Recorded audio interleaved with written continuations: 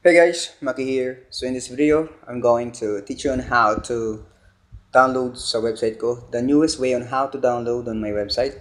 So, first is, kunwari, nakita mo yung link ko sa Facebook and you want to download.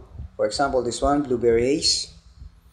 Nakita mo siya sa Facebook and mag-o-open yung default browser ng Facebook. So, ang dapat natin gawin is gagamit tayo ng ibang browser, which is Google Chrome dapat.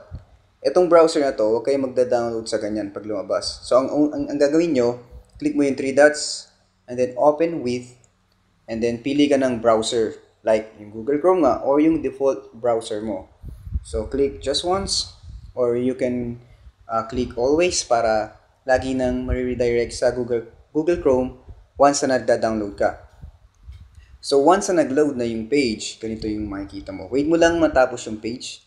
And then, scroll down mo lang. So, yung paglo-load ng page kasi depende sa internet connection mo yan. So, maaaring mabagal o mabilis. So, depende kung mabilis yung internet connection mo. And depende rin kung mabagal. So, scroll down mo lang. Much better if wait mo mag-load lahat ng mga resources. So, ito yung mga sample images. Yan.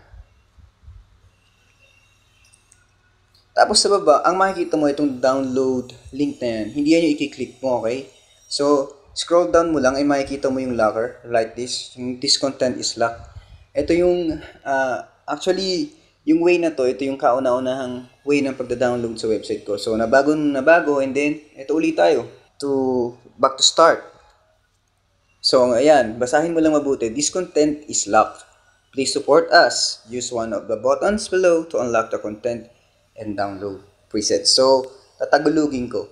Ang sabi ay, supportahan nyo yung website ko and then, gumamit daw ng isang buttons or etong buttons na to, ayan, para ma-unlock yung content and ma-download yung preset. So, para to mabuksan yung, yung download link or yung link para ma-download mo yung preset. So, you need to unlock this page para lumabas yung download link or yung DNG or yung XMP. Gets mo ba? So, yun.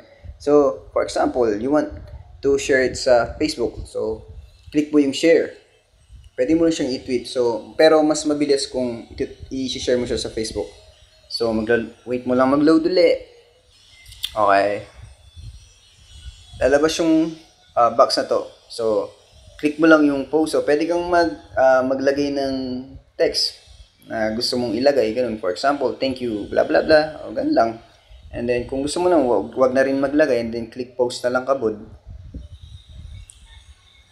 And then, wait mo lang ma-post, and then mariredirect ka dun sa link na, o yung sa website ko, mariredirect ka dun.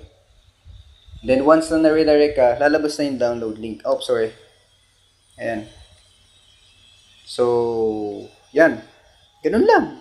I don't know why yung daming nahihirapan. Medyo, kailangan mo lang din kasi magbasa and then scroll, ganun. So, yeah. Click mo lang to, yung DNG, and then sa baba yung XMP.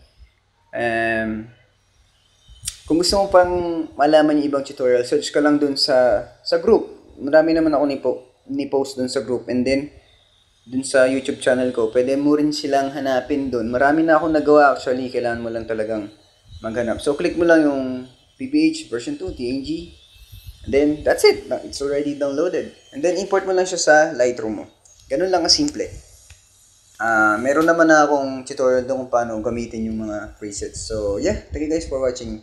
And subscribe na rin kayo para makita nyo yung mga latest upload ko. And hindi kayo mahirapan.